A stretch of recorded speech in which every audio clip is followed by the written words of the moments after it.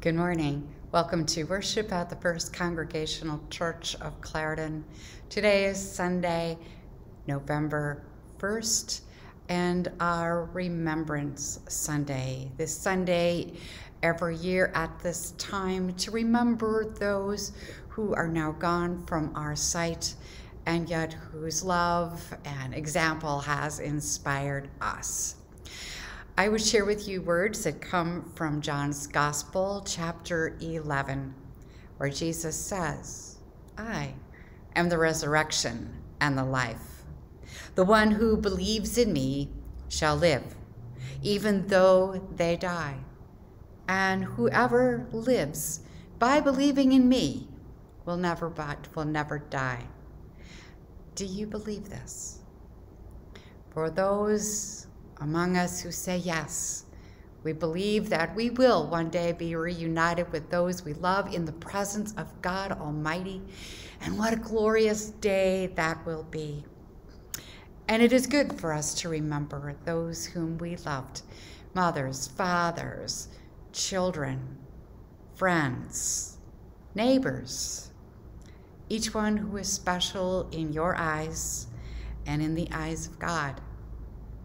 They're different from any other person who has ever lived. And we honor them as we remember them. For they, as we remember them, they're really not gone. For today, we are a family of faith as we share in our grief and loss, and we hold on to God's promises of His grace and eternal life.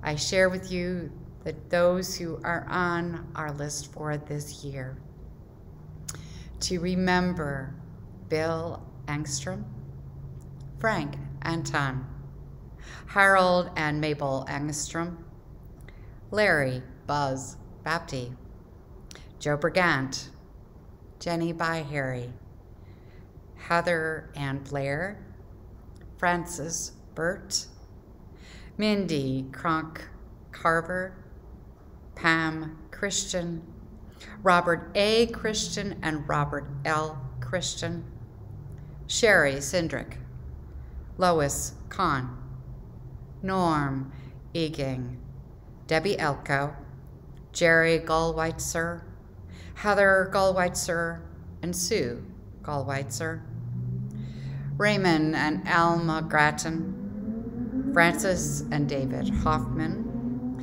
Loretta Mae Holmes, Ray and Helen Kellogg, Charles and June Kellogg, Catherine and Russell Kennedy, Lois Kinney, Carl Kronk, Iona and Ken Kronk, Alan Lindo, Jean Little, James Little, and Phyllis Little, Peg and Ross McBean, Daisy McGee, William Morgan, Don Meyer, Alice Miller, Katrina Kellogg Nick, William Kevin Ogilvy, Charles Orlowski, Dean Peck, Eugene Gordon Peterson, Kathy J.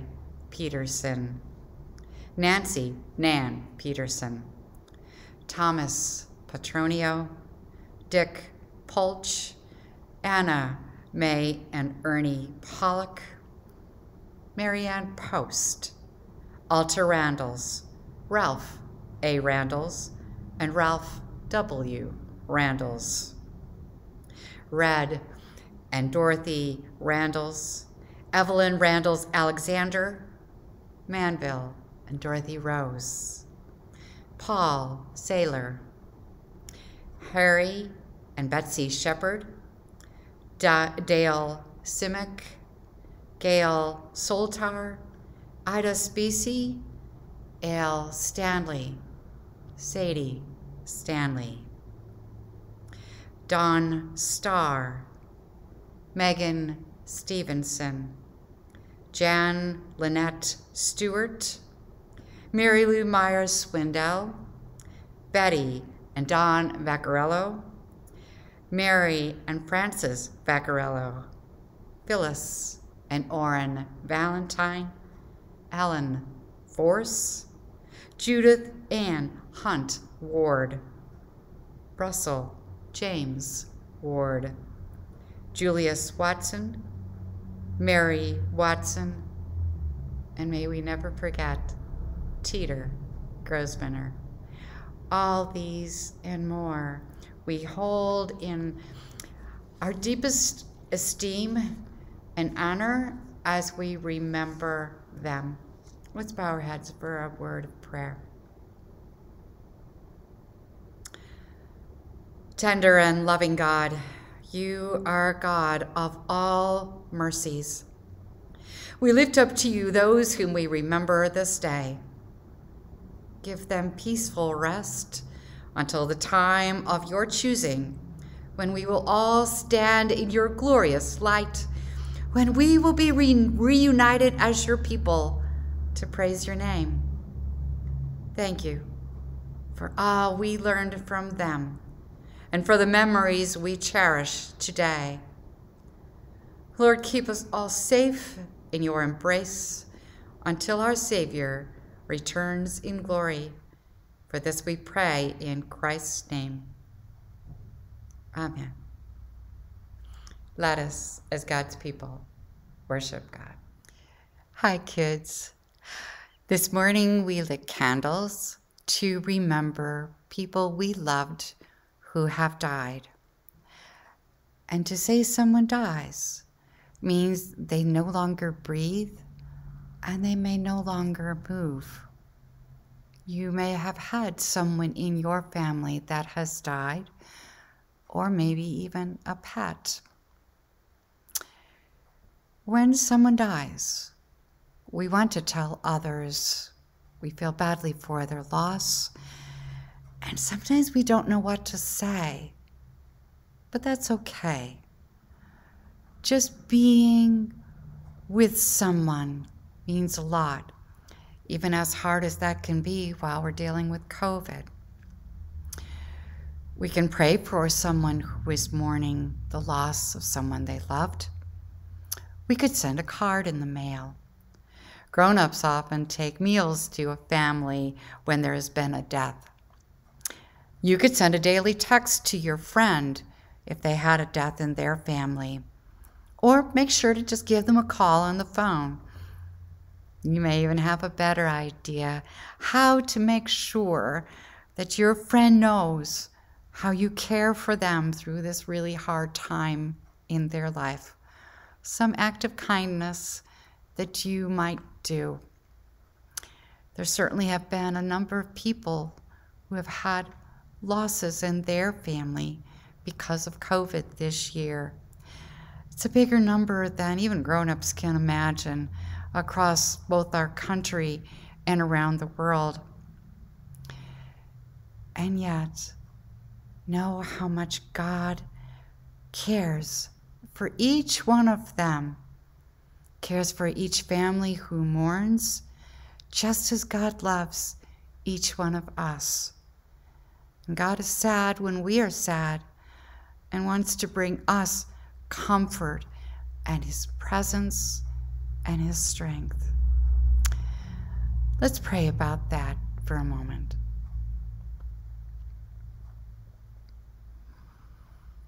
Dear God, thank you for your love. Thank you that you watch over us every day. And we think of those who are sad because someone they loved has died. Help us find good ways to offer our love and help them know they are not alone in their sorrow. And remind us that we are always in your care, no matter how long we live or even after we die. Just as Jesus rose from death to new life, so by faith in him, one day we will all be together with you in heaven. And what a glorious day that will be. Thank you, Lord, for all your promises in Jesus Christ. Amen.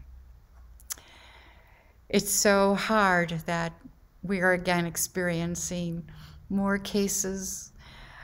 And yet it was so great to see those of you at the trunk or treat last Sunday.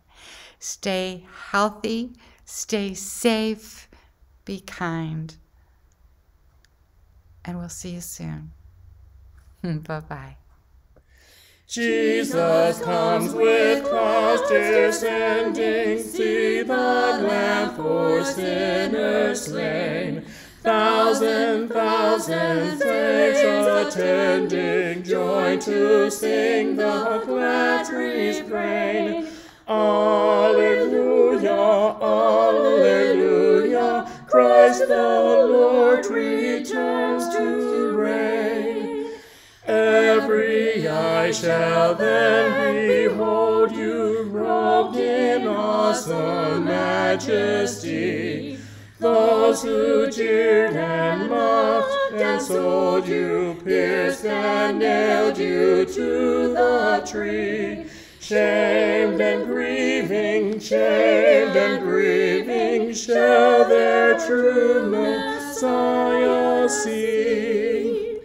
Yes, amen, let all adore you, high on your eternal throne. Crowns and emperors fall before you, claim the kingdom all your own. Come, Lord Jesus, everlasting Christ, come down. We continue our worship with our time of prayer. And on this Remembrance Sunday, we remember so many lives that have been lost this year already from COVID. The families that have been impacted, the mourning that has gone on, and grief for those who are now not with us. And we do not know them all. We lift up also the families of those whose names have been given this morning, as well as those who are currently on our prayer list. With all these in our hearts and minds, let's gather our thoughts to prayer. Let's pray.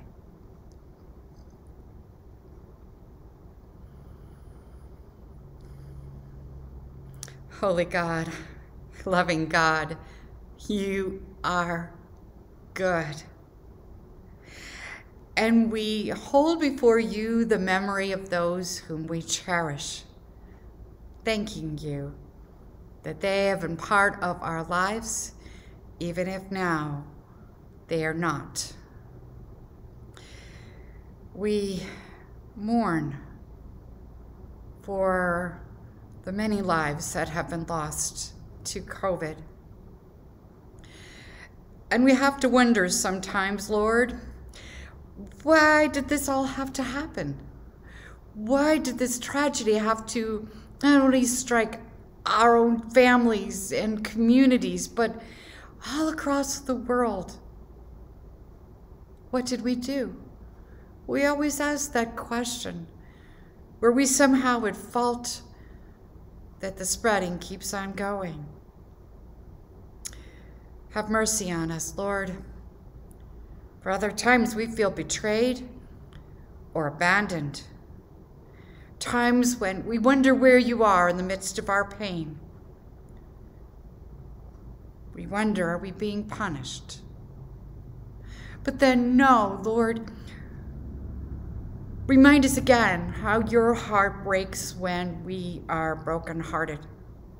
How you are sad when we turn away from you, when we do not seek you to find comfort and solace. You would lead us through difficult circumstances, teaching us, developing our character even through those hard times, even as you stand beside us to give us strength. So fill us, Lord, with your love, that we may worship you, may praise you for all your blessings. We want to serve you well because you first served us. We worship and adore you because you first cherished and loved us. So blessed art you, dear God. Thank you for blessings both seen and unseen, and for your promises that the best is yet to come. So Lord, teach us in these hard times how to be kind, how to be generous, serving those who need it, loving those who are lost, standing beside those who mourn. And as we remember those whom we do not now see, we thank you, Lord, that they're safe with you. And as we honor these, our loved ones from the past, may we also put our faith in you to the future, for you are our source of life and hope, both now and forever. Hear our prayers as we pray, as Jesus taught us to say. Our Father, who art in heaven, hallowed be thy name. Thy kingdom come, thy will be done on earth as it is in heaven. Give us this day our daily bread, and forgive us our trespasses, as we forgive those who trespass against us. And lead us not into temptation, but deliver us from evil. For thine is the kingdom, and the power, and the glory forever. Amen. Our scripture lesson for this morning comes from 1 Thessalonians. We are reading from chapter 4, beginning at verse 13. Let me get you a moment. Go find your Bible and find the right page that we might read this passage of scripture together. So 1 Thessalonians chapter 4, beginning with 13.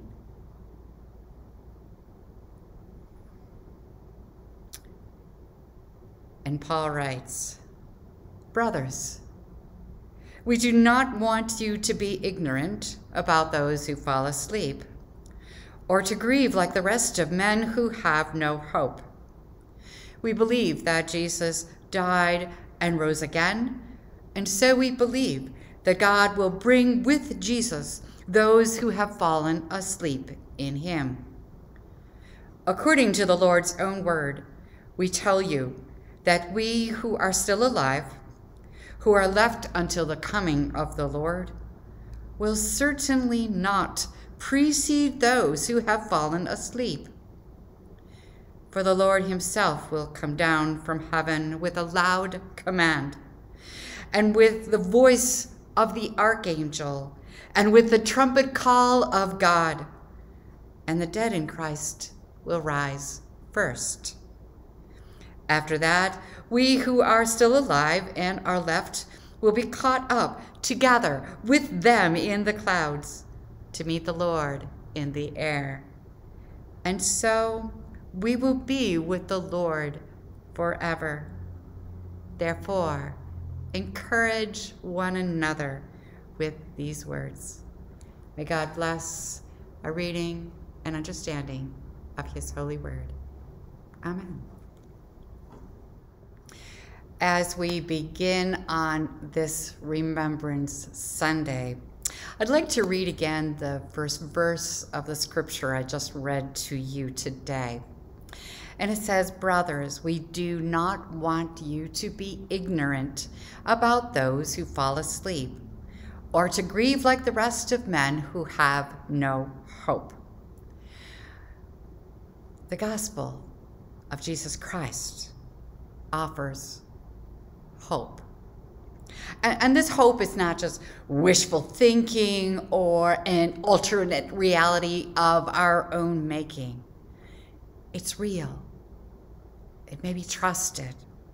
It is grounded in the promises of Jesus Christ given to us through God's word. Jesus died.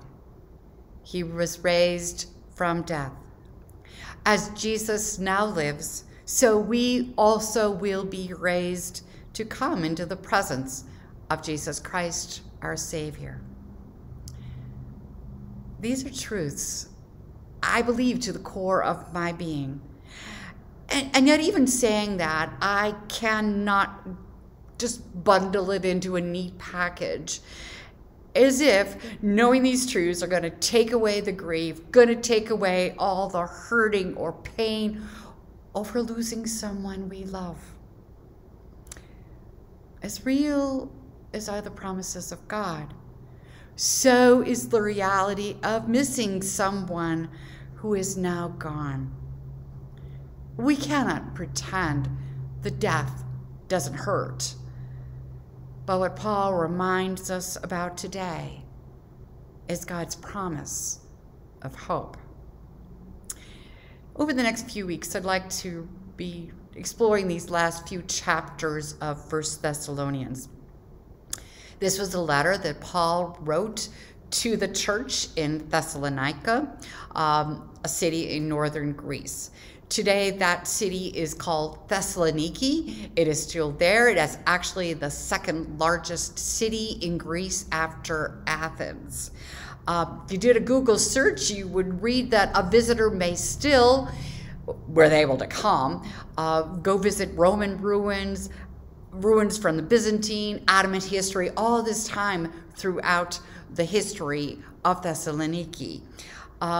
However, just a little sidebar note is that in appearance, it's very much a modern European city because a lot of the city center was burned by a serious fire in 1917 and then rebuilt to be quite a modern city. However, back in the day of Paul, Thessalonica, as it was called, Paul visited there on his second missionary journey. He preached there for only 3 weeks before he was forced to leave because of opposition towards him. And yet, the fledgling church kept going. And Timothy wrote a letter to Paul talking about the perseverance of these fledgling Christians. And so Paul wanted to write to them and give them some further teachings about the Christian faith. So in the letter's opening chapter, Paul prayed for them, thanking them for their faith, for their love, for their endurance, inspired by hope in Jesus Christ. Now, the believers in Thessalonica were enduring quite severe persecution. Paul alludes to this also in the first chapter. And yet, in spite of the suffering, they welcomed the message of faith with joy given by the Holy Spirit. And here they had turned from idols to worshiping and serving the living God and to wait for his Son from heaven, Jesus, who rescues us from the coming wrath. And they receive the word of God, which is at work in those who believe.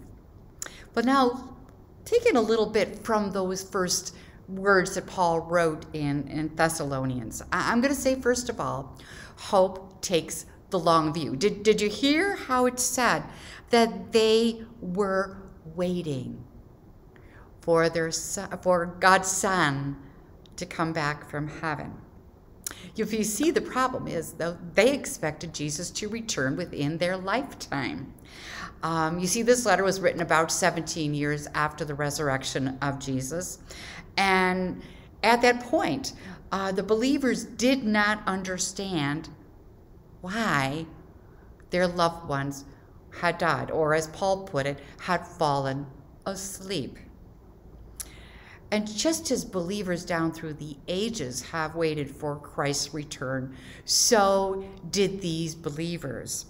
And they didn't understand why it was taking so long. I don't know about you, but every so often I look into the sky and I think, wow, what if today was the day that Jesus were to return? What it would be like to see Jesus returning from heaven. And what an amazing sight it would be to see thousands and thousands of faithful believers ascending to be joined with him. And yet what may seem to us to be maybe indeed closing to the end times. Maybe it isn't that way in God's eyes at all. We cannot know the future, but we can wait in hope. And I'm going to say, secondly, our hope for tomorrow leads us to draw near to the Lord today. And this comes from chapter 3, where Paul writes, "May the Lord make your love increase and overflow for each other and for everyone else. May he strengthen your hearts so that you will be blameless and holy in the presence of our God and Father when our Lord Jesus comes with all his holy ones." So what is he saying? By your actions now, by your love that has increased and overflowing for each other, by God strengthening your hearts, you will be considered blameless and holy when the Lord Jesus returns. So we look ahead to being united with God's saints, and we want to be deemed worthy in God's eyes. So what we do today, by the love we show, by the holiness we ask God to give us, we show that we may be blameless when our Lord does return at that day. So hope, it has meaning both for the future as well as for today. We are able to live in hope now because we believe that God has the future well in hand. That keeps us from despair when it gets really rough, having to be sequestered, having another rise in COVID cases, and feeling like this will never end. Hope tells us that the future is not just some random suffering before life is snuffed out. But no, hope, it informs our attitudes, our perspective, and now as much as ever. Because we're all in this together, we want to do what we can to help and support one another, to make our love increase and overflow for each other and everyone else. Third, hope gives us strength, lest we be overcome by the loss of someone dear. And this truth is especially meaningful for us on this Remembrance Sunday.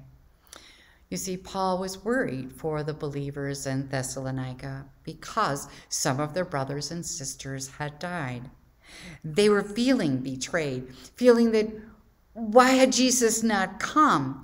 And thought that their loved ones had missed out on being able to see Christ's return. And Paul was concerned lest their grief would rob them of faith and hope in all of God's promises. So, yes, they were expecting Christ's imminent return. But what about those who had already died? And like any other person, we too grieve over our loss when a loved one dies. We miss seeing them. We miss spending time with them. And yet Paul reminds us that we must not sorrow for those who have made their transition beyond this earthly life, because for them, all pain and sorrow are gone. That's the truth from 2 Corinthians chapter 5. It says, as long as we are at home in the body, we are away from the Lord. We would prefer to be away from the body and at home with the Lord. So we make it our goal to please him, whether we are at home in the body or away from it. All right, so now as we turn specifically to the verses we read today, Paul gives us a revelation of what the last days will be like when Christ returns. We who are still alive will not go before those who are already asleep. But the dead will rise at Christ's command with the voice of the archangel and upon the trumpet call of God. And then we who are still alive will rise together with them and there to meet our Savior. Those whom you love, you will see again, like a huge family reunion. Or I think of like a mighty flock of birds, yet it's us up in the sky, all of us who love the Lord. Will we be with Jesus? Will we with all those whom we remember this day, those who are followers of our Lord Jesus Christ?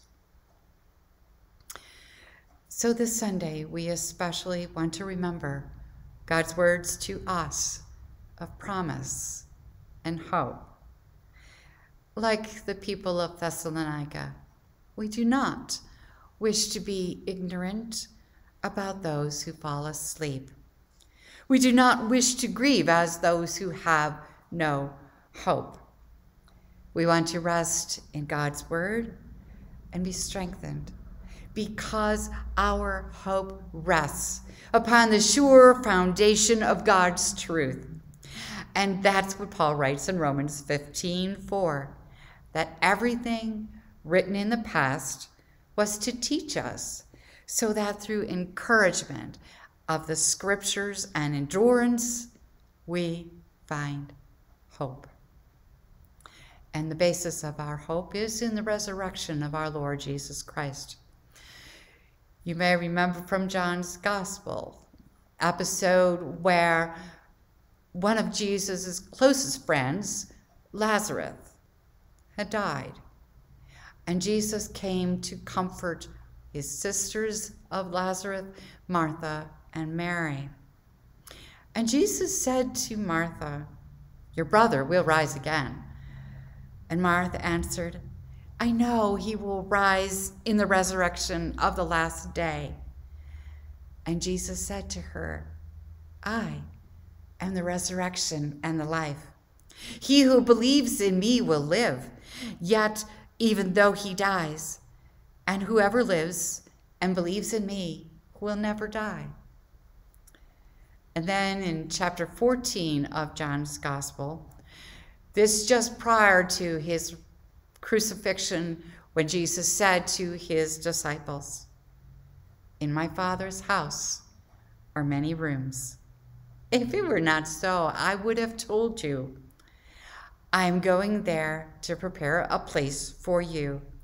And if I go and prepare a place for you, I will come back and take you to be with me, so that you may be where I am."